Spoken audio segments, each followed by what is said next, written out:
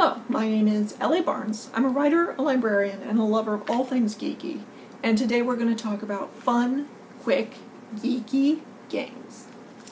These are three of my favorite, inexpensive, quick to play, easy to carry around games. I would call them board games, but there's no board involved in any of these, so that doesn't really work. The first one is a dice game. It's called Zombie Dice. Zombie Dice. You are zombies off looking for brains. And you roll the dice.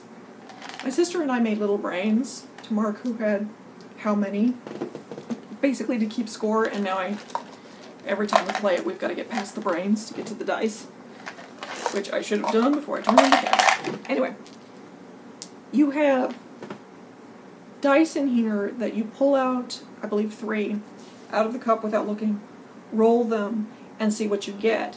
If you get brains, that's a point, essentially. Or it's a brain for you, the zombie. If you get feet, then the person you were chasing ran away. Or if you get this little blast, that's a shotgun to the head. And if you get so many of these, you not only, how do I put this? You essentially lose that turn. All of the brains you gathered up to that point are gone. Well, not up to the entire point, but just in that round. I'm just going to let you read the rules of the game, which are in here and are pretty easy to understand. They also have an expansion that I thought was really fun. It's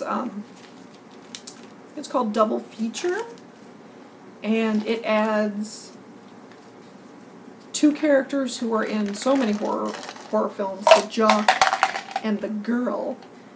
So you can play with them as well, and they have other skills, but they also have extra brains and things like that.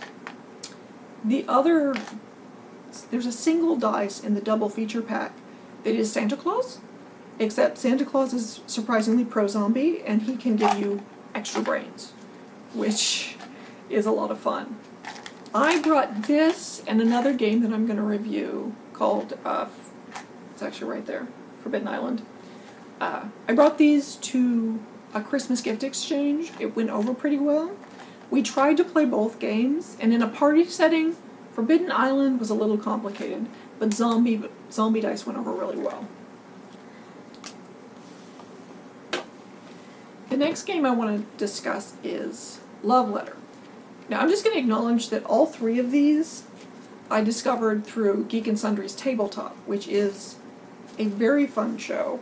I will link all 3 of their episodes on Love Letter, Sushi Go, and Zombie Dice below in the info bar. Okay, so for Love Letter, this is essentially a card exchange bluffing game. It is really easy to carry around because it's all in this little bag right here. Everyone's trying to get their love letter to the princess. You do multiple rounds, and then you get a little block if you win a round. It's extremely quick to play. Apparently there's a Batman version. I think you're trying to get a note into Arkham Asylum instead of getting a note to the princess, which I haven't played but looks like a lot of fun. I, for some reason, have lost this game to my mother repeatedly, and I don't know. She just seems to know when my sister and I are bluffing, and she wins every time.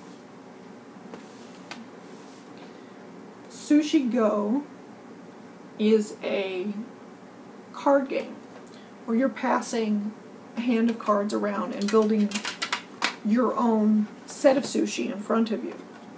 Again, it's a multiple round kind of game, and they have the cutest cards that are little cartoon sushis that you're collecting. It is a little complicated to score because, like, the score for the dumplings you see runs across the bottom, and how many points you get depends on how many dumpling cards you collect. It's that kind of thing. So there's some math involved when you sit down to score. Other than that, it's just sort of cute, silly fun.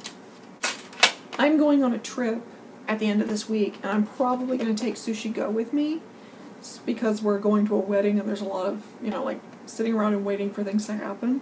So again, these are all under $15. and easy to carry, and easy to play, and a lot of silly fun. Zombie Dice, Love Letter, and Sushi Go.